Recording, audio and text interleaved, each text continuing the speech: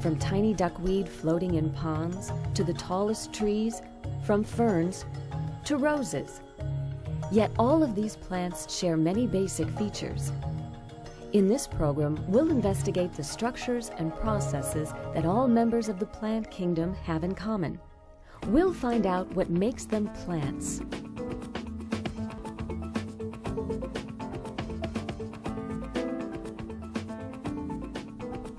Life depends upon energy, and all living organisms have a way to provide energy to carry out life functions. Most organisms, including most plants, release energy from food products by a process called cellular respiration. When we hear the word respiration, we usually think about the animal, and specifically human, process of breathing and using oxygen. Cellular respiration, as you can guess from its name, takes place within cells. In a series of processes within each cell, food molecules such as glucose combine with oxygen. This produces new molecules of carbon dioxide and water. The energy that was stored in the glucose is released by the reactions of cellular respiration. The energy is stored in a molecule called ATP. ATP is the most readily available energy source for activity. Cellular respiration takes place in both plants and animals and provides a constant supply of energy to carry out life functions. Where do plants get the food molecules that are used in cellular respiration? The glucose for cellular respiration in green plants is produced in a process called photosynthesis. Photosynthesis can only take place in the presence of chlorophyll. Chlorophyll is what gives leaves their green color. Chlorophyll occurs in structures called chloroplasts within plant cells.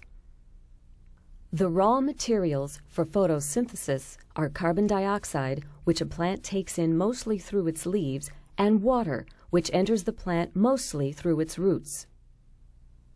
During photosynthesis, the chloroplasts use the energy of sunlight to combine the water and carbon dioxide. This brings a carbon molecule from the carbon dioxide into the living system, enabling the plant to make new sugars, such as glucose. The reaction also releases oxygen. Because of their ability to photosynthesize, plants are described as autotrophic, which means that they produce their own food. Organisms that cannot produce their own food are called heterotrophic. Animals, for instance, are heterotrophs. They must eat and digest food to produce glucose for cellular respiration. Here's an experiment you can set up to observe the rate at which photosynthesis takes place in a plant. A plant called Elodea sits in the bottom of a beaker filled with water. An overturned funnel covers the Elodea, and a test tube is placed over the stem of the funnel. During photosynthesis, oxygen is released. By counting the bubbles, you can observe the rate of photosynthesis. To demonstrate that the gas in the test tube is oxygen, hold a glowing splint over the open test tube. Only oxygen will cause the splint to burst into flame.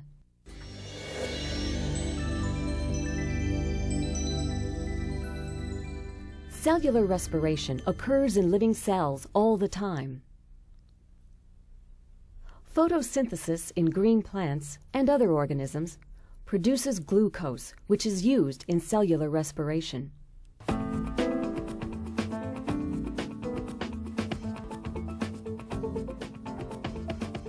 Living things take nutrients from their environment. For instance, animals take in nutrients by eating and digesting plants and other animals. Plants take in nutrients too. They get minerals from the soil or medium they are grown in. The minerals are dissolved in water and are drawn into a plant through its root system. Plants transport nutrients, oxygen, and water throughout their roots, stems, and leaves.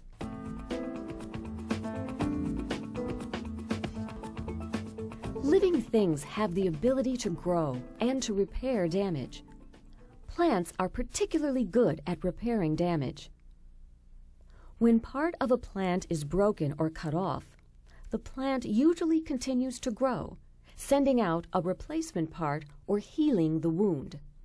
The ability to grow and repair makes it possible, in some plants, to develop a whole new plant, roots, stem, and leaves, from a small cutting.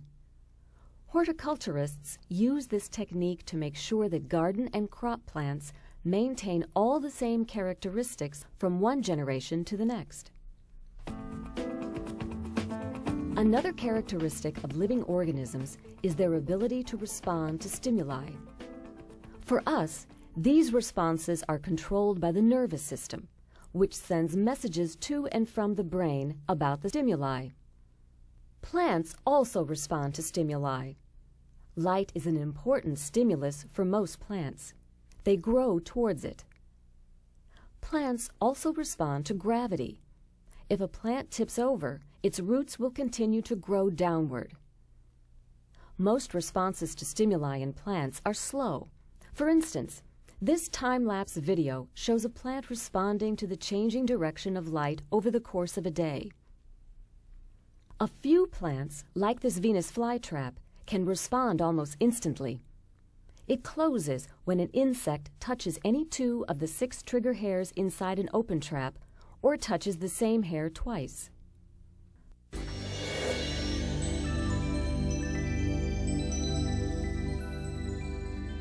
All living things take in nutrients from their environment. Plants take